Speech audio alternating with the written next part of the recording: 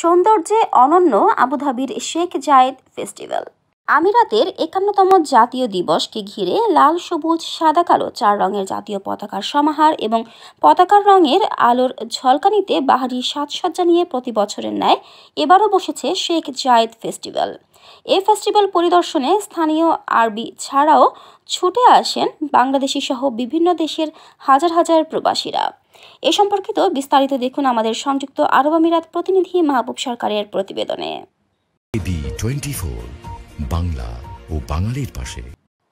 আমিরাতে স্থপতি প্রয়াত প্রেসিডেন্ট শেখ জায়েদের নামে শেখ জায়েদ ফেস্টিভ্যালটি আবুধাবি নগরী থেকে আল আইনের পথে প্রায় ৫০ কিলোমিটার দূরে আল নাহদার পশ্চিম পাশে আল ওয়াতবা এর বিশাল এলাকা জুড়ে বসেছে এই ফেস্টিভ্যাল। ১৮ নভেম্বর ২০২২ হতে শুরু হওয়া এই মেলাটি চলবে ১৮ মার্চ ২০২৩ পর্যন্ত।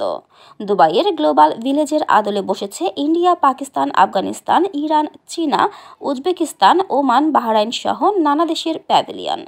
দুবাই গ্লোবাল ভিলেজের মতো এখানেও দেখা মেলেনি বাংলাদেশের কোনো প্যাভিলিয়ন।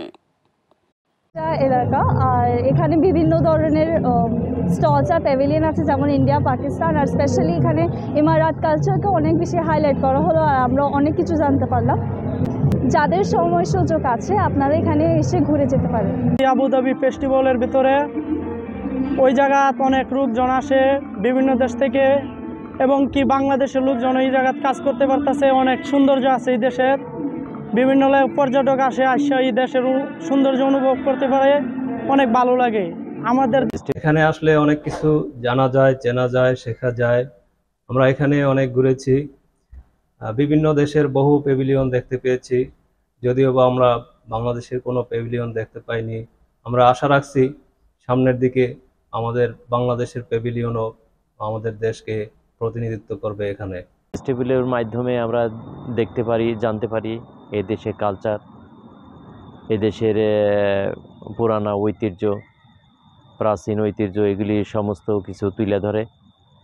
এতে করে আমরা এদেশের ইতিহাস, এদেশের সংস্কৃতি, এদেশের ঐতিহ্য এগুলি সম্পূর্ণ তুলে ধরে তারা। ঠিক আছে, এর মধ্যে শেখ জায়েদ ফেস্টিভ্যাল, এটা ফেস্টিভ্যাল অনেক সুন্দর, মনোমুগ্ধকর পরিবেশ। বিশ্বের বিভিন্ন দেশ থেকে এখানে পর্যটকরা আসছেন পরিদর্শন করার জন্য। এখন আমরাও আসছি এখানে। প্রতিদিন আসরের পর থেকে মেলায় ভিড় জমতে শুরু করে দর্শনার্থীদের এবং চলে মধ্যরাত পর্যন্ত। আবুধাবি সিটি এবং মোসাফফা সহ বিভিন্ন পয়েন্ট থেকে মেলায় যাতায়াতের জন্য দর্শনার্থীদের জন্য রয়েছে ফ্রি বাসের ব্যবস্থা। মেলায় প্রবেশে প্রতিজন টিকিটের মাত্র ৫ দিরহাম। স্থানীয় আরবি নাগরিক ছাড়াও বিভিন্ন দেশি প্রবাসী দর্শনার্থীদের থাকে উপচে পড়া ভিড়। এক কথায় এই মেলার সৌন্দর্য আর আয়োজনে মুগ্ধ আগত দর্শনার্থীরা। It was a very good event, very refreshing. I mean, there were a lot of stalls. We bought some items for ourselves, and the food was good too, and the water fountain and everything. I mean, the ambience is very good. We are staying here in Abu Dhabi and working here, so this is a very nice event, and I would request everyone who has time to come and pay a visit here. It will be very good.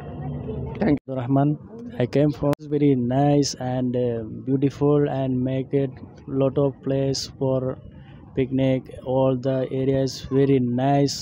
Everybody need to come here, and there is many things for buy and watch many things. প্রবাসীদের প্রত্যাশা এই ধরনের মেলায় দেশি pavilion রাখার জন্য দূতাবাস সহ সরকারের ঊর্ধ্বতন মহল সুদৃষ্টি দেবেন।